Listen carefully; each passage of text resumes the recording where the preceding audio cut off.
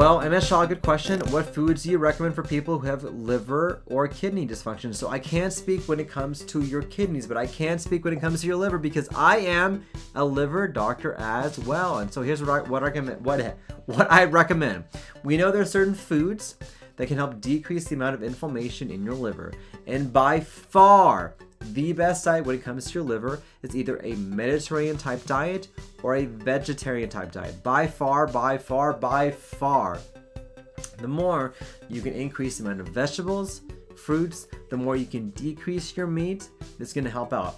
Also, black coffee has been shown in multiple clinical trials to help out with fatty liver disease as well. Now, this is about 3 or 4 cups per day.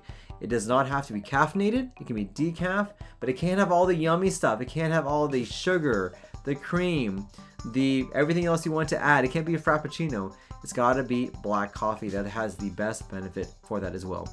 Sometimes I recommend for some patients to eliminate some of their favorite carbohydrates, pizzas, pasta, potatoes, tortilla, fajitas, things like that.